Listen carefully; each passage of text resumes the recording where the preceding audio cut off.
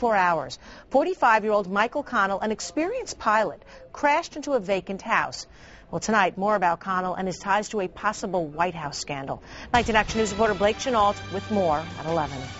This is where Michael Connell worked, and it was from this building that he provided services to President Bush. An investigation is ongoing to find out exactly what kind of services Connell from this building provided to the president. The fatal plane crash of Michael Connell was certainly untimely. The 45-year-old local man was accused of rigging the 2004 election for President Bush, a claim that Connell denied under oath.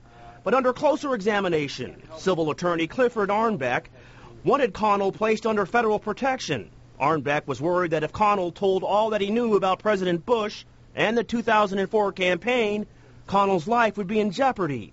Arnbeck said he received confidential information that Republican operative Karl Rove threatened Connell and his wife if Connell told all that he knew.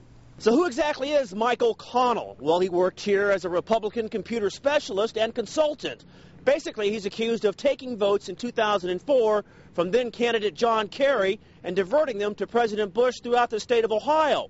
But last month, under oath in a federal court, Connell denied having any knowledge of manipulating votes. Records show the Bush campaign paid Connell's business some $800,000 in 2004, but it's unclear for what. Connell, though, was apparently told by a close friend not to fly his plane because the plane might be sabotaged.